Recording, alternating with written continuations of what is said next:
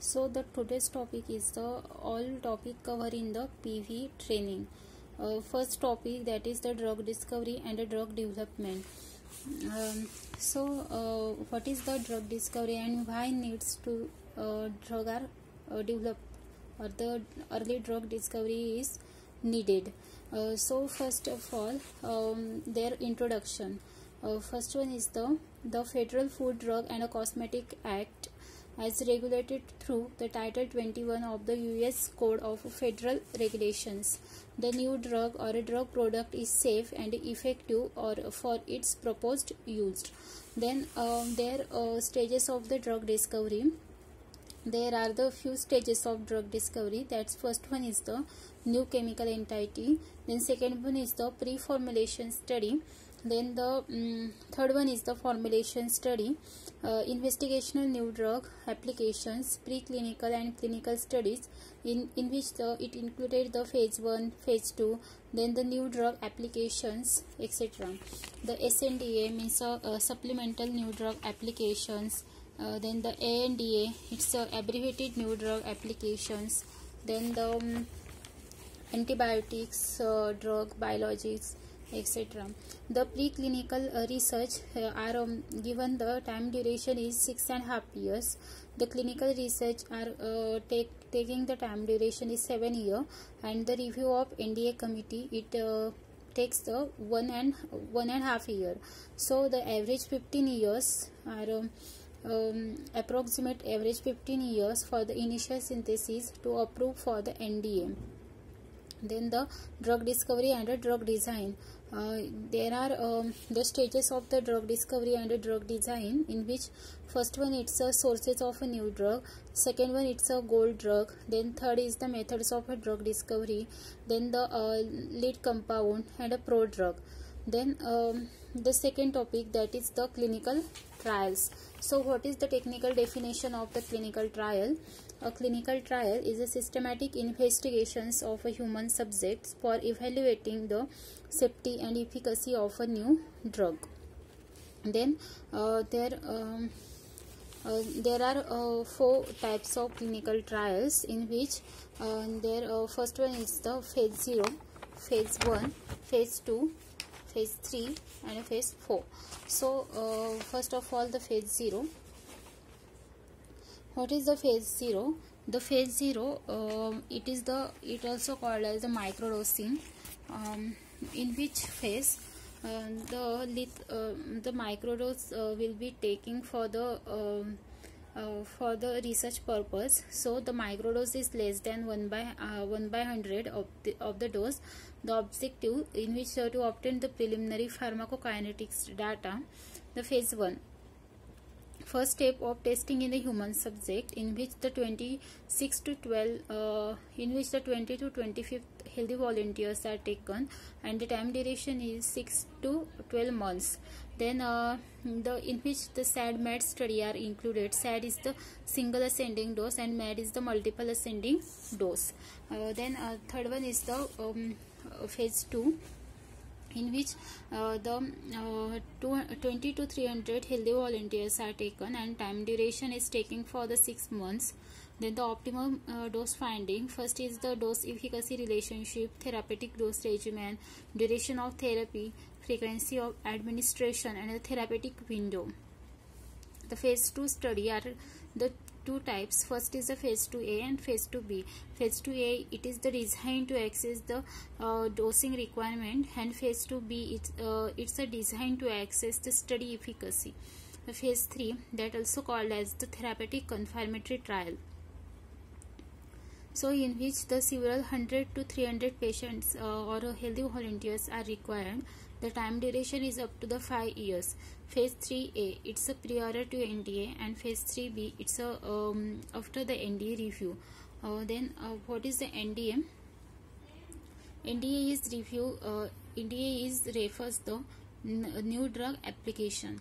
Then it's a formal proposal for the FDA or a DCGI to approve the new drug for a scale.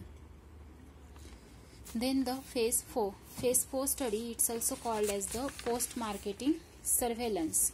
So in which it is the lots of time, it's taking a lots of time, and then the reporting of ADR, the reporting of ADR, in which the WHO international system, the US FDA MedWatch, UK is the yellow card system, India is the National Pharmacovigilance Program, CDSCO, and that content are combined, it's called as the CIOMS form. Then the next topic, that is therapeutic index. So what is the therapeutic index? The definition is the therapeutic index is the quantitative measurement of the relative safety of a drug. Then the formula, it's therapeutic index, that is LD50 upon ED50.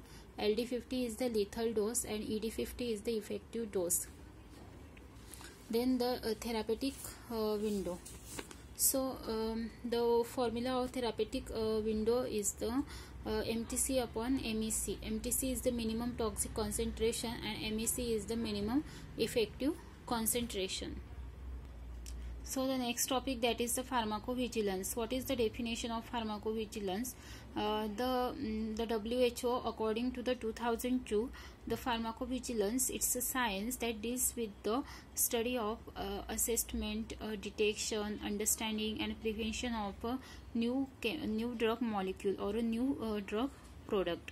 Then so what is there are four important terms in the pharmacovigilance. So that is the detection, assessment, understanding and prevention.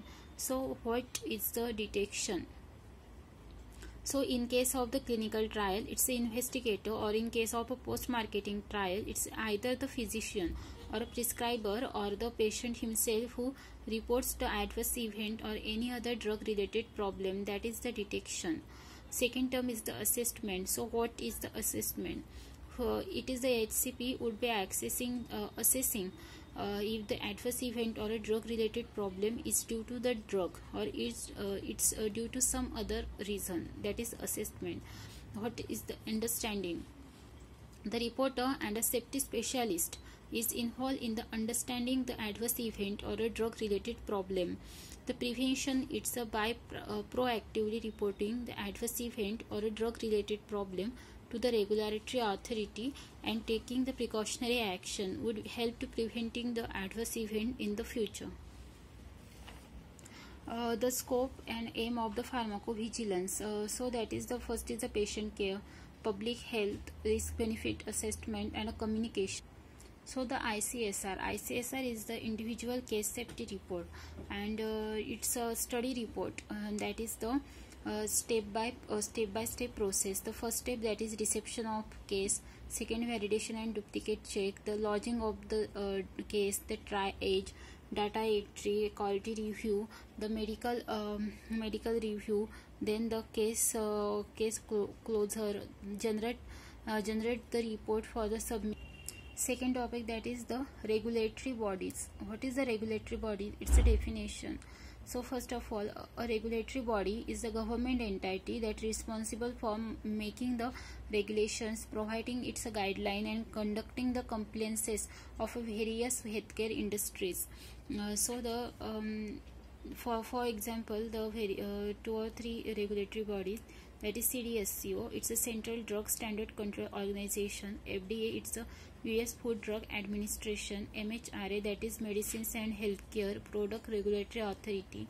EMA, that is the European Medicines Agency, etc. In the above the country, their regulatory authority and its full name. So first of all, the USA. It's a body, that is the US FDA, and its full form United States Food Drug Administration. Second is the UK. It's a regulatory body. It's a MHRA, that is the Medicines Healthcare Product Regulatory Authority. This third is the Australia, that is the TGA. It's a Therapeutic Goods Administration. The Europe, that is EMEA, it's a European Medicines Evaluating Agency. Then the reporting forms in India. The India, it's having the suspected adverse drug reaction reporting form. The UK, it's having the yellow card system. The US FDA, it's having the MedWatch form. The MedWatch form, it's a two type, that is 3500A and 3500 only. The 3500A, it's used only the hospital industrial purpose, and the 3500 only, it's used in the general public. The software used for the reporting of ICSR to the health authority. First one, it's the USA that use the software, it's Farm Ready. Then the Europe, it's use the EV Web. India, it's use the Sugam. MHRA, it's use the Vigilance, and for all raw region, it's use the manual submission. Second topic, that is the GVP modules. So the GVP modules, it is the good pharmacovigilance practices. It's including the modules, that is the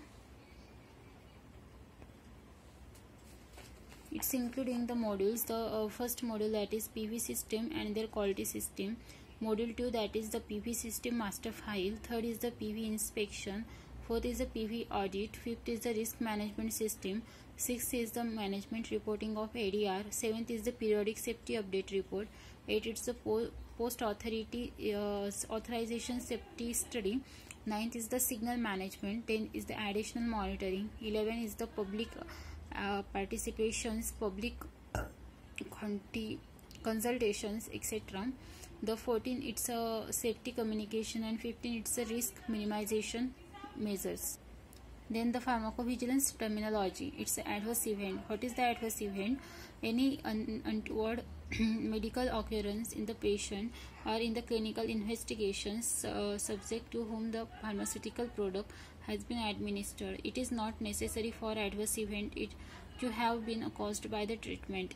And adverse reaction means any untoward and unintended responses to the investigational medicinal product related to any or does the administered. The ICSR body, is starting for the pharmacovigilance. Second one, that is the collection of information from the different sources. The third one, that is the triage or a book in checking validity and doing the duplicate search. The third is the next is the data entry into pharmacovigilance database.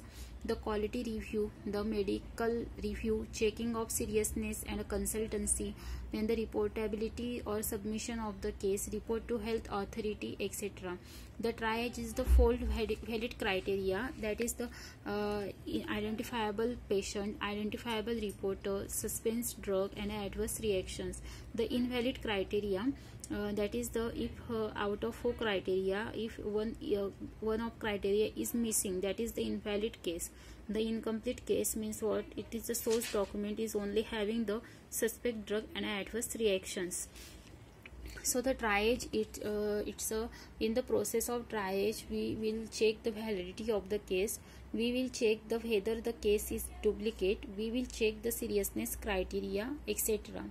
And so that's all topic it's cover. Thank you.